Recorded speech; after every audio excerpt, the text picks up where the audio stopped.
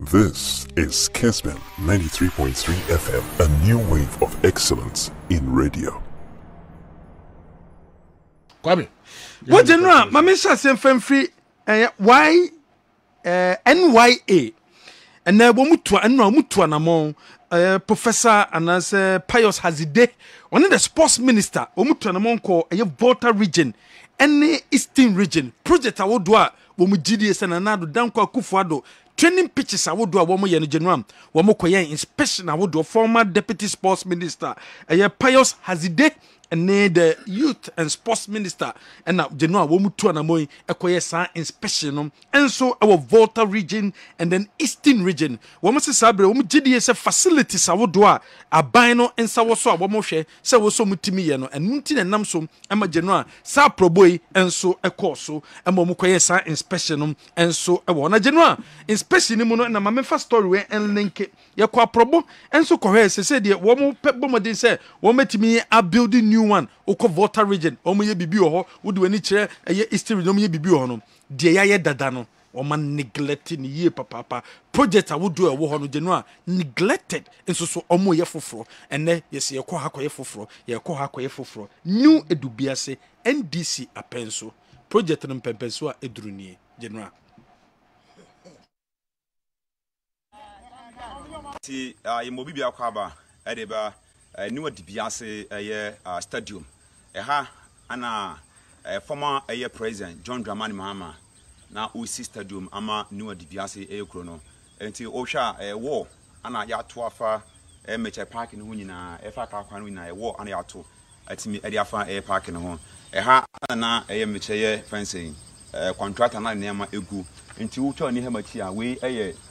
dressing room and combe ediama park no but I buying for buy na omo say NDC for stadium na omo no enye standard enti na we say omo de omo ko see a new stadium enti free high be san kwa bia yesi MPP for there no nya ko di ehun so en so far there NDC for stadium there make ma confirm match mate for say jumadi no bia durun there yisi bia next bia NDC for sama power ana bia make ma beto aso be now na there meno kasa dia se park we dia aka wane sa a nwura age park na boss nti headline we nyina stadium na da ho sa no nti ese no aka ho aka nwura mu nti ye besa nkodi nkomo na MPP for so di bae no a omo se park we enye standard no omo de na omo si de ho nso sem ebetima ma ira chefo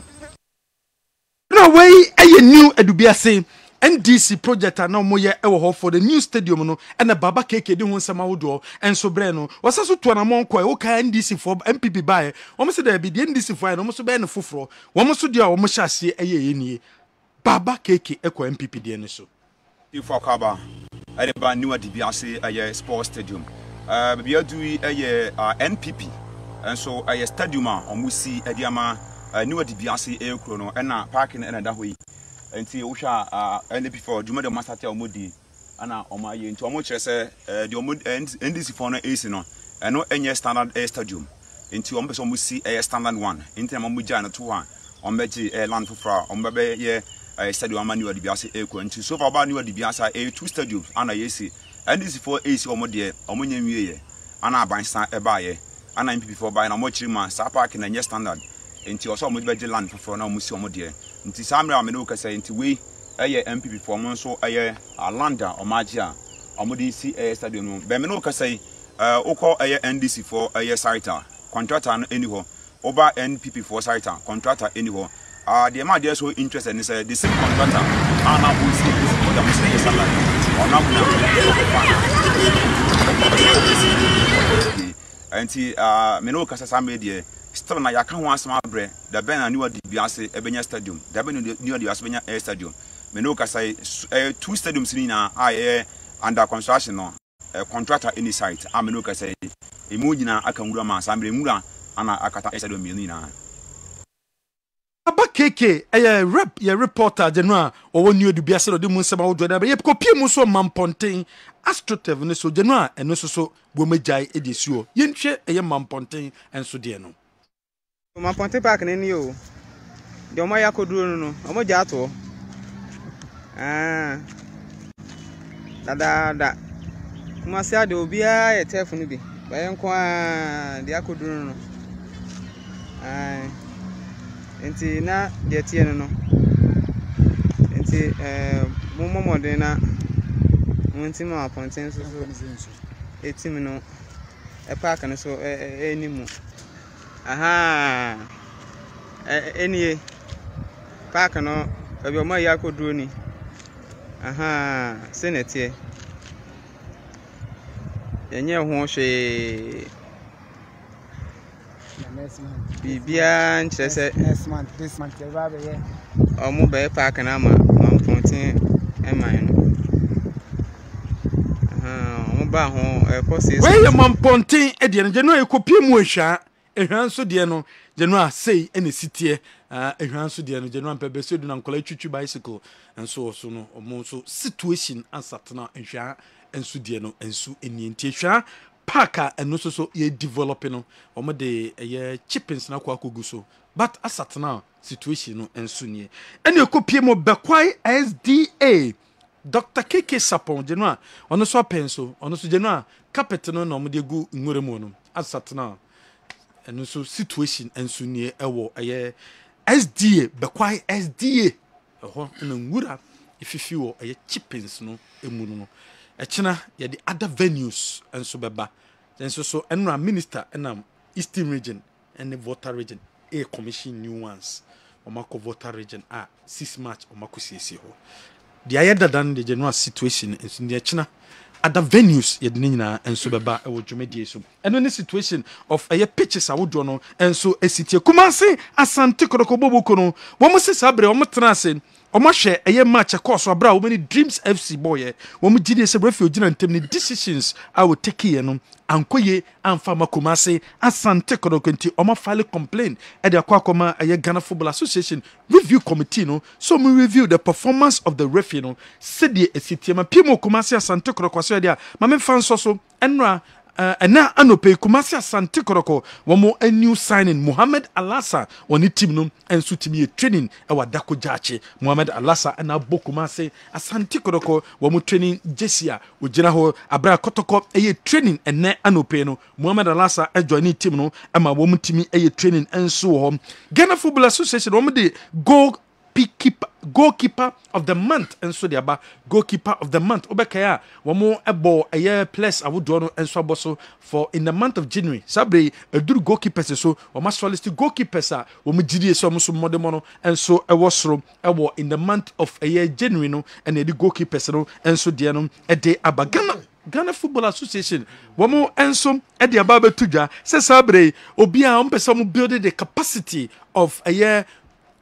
football administrators obekia ketie so kreku genua oba bemu no de ba say oba build the capacity of football administrators technical team coaches awdo oba build ni nyina se da bia betimi aboa sabre wo se omodi djumedi sonko aba omo technical directorate no omo de a video analyst djumedi e de aba omo be trainee amanfo no mo so tima video analyst na teams awodo no ewo Ghana ha no wo mo so etu kwan a wo mo kwa matches awodo a wo metimi enso enya technical staffs emusu eyedum under 17 the Black Starlets of Ghana coach Abdulkarim Zito watonensa adefre mantia hodo so mepie mu ewo camp no mo emeshe preparation ase on the 15th of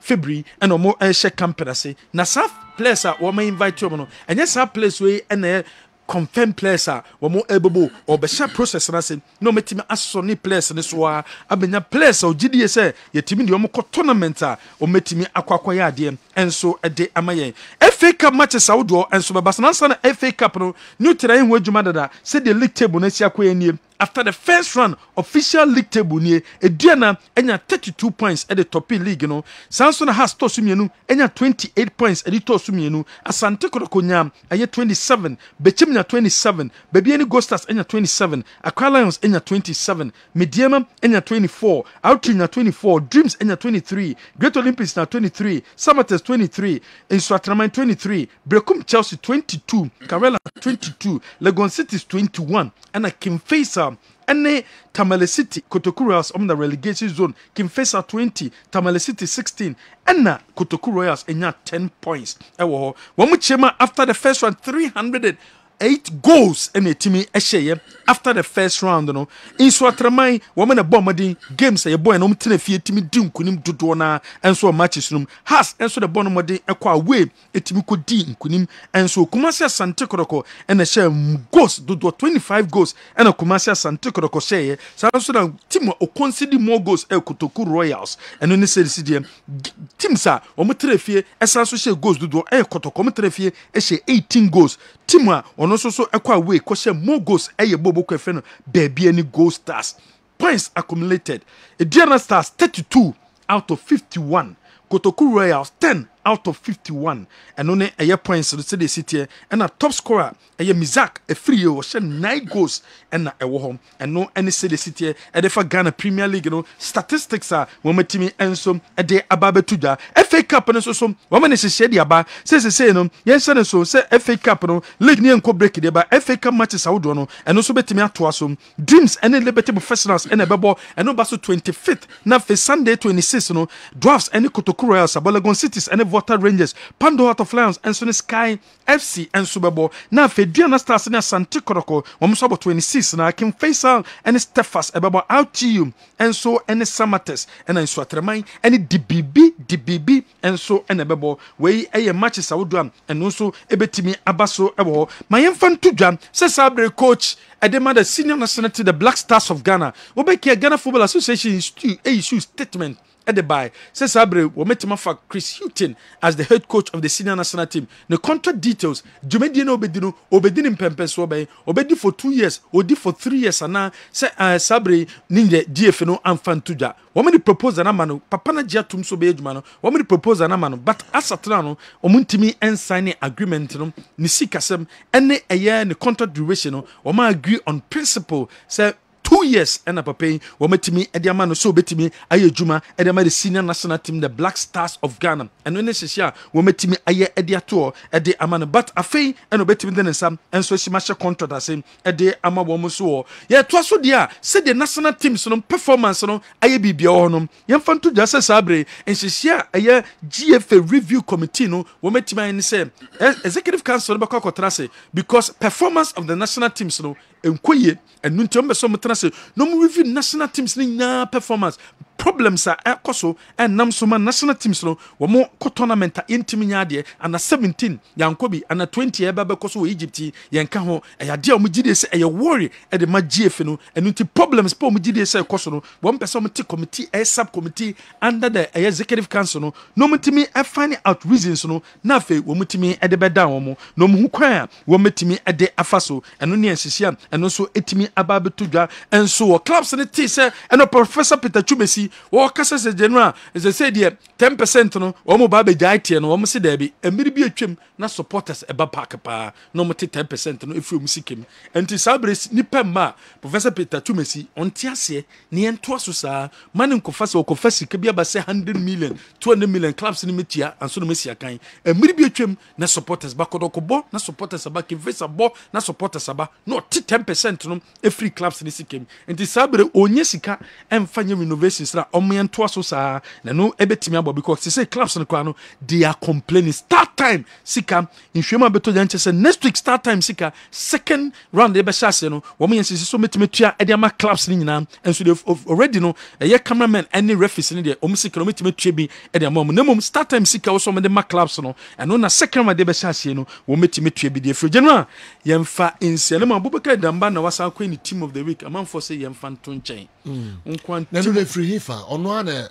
edeni pay ya na say efi no ama because oya asa na da efi side efi na da efi no efi na man kwan so onye general ambina na mintimi kom this oba say nka we na we brain amanfo once oya da efi side ana manya njeza na efi di to side omo 2000 na mu said that sa na say na de krona na baby o woli zi an so oya adwuma ma efi de no Mekke mebom timaka mama check it. Oh sir. That's right. Okay, and I na find out na fa because man for say o menene nya adwene. Okay. Can be aso. Positions na say no position no. Oh, midfielders I know the omko is be bibia or the omko center back no yi we di kwa ani ani no. And that way we the camera. Indeed, yeah, you should na so no kwa na ya na se oni nipa hodo bi na enso eye. Okay, ya to aso ebiom Kessben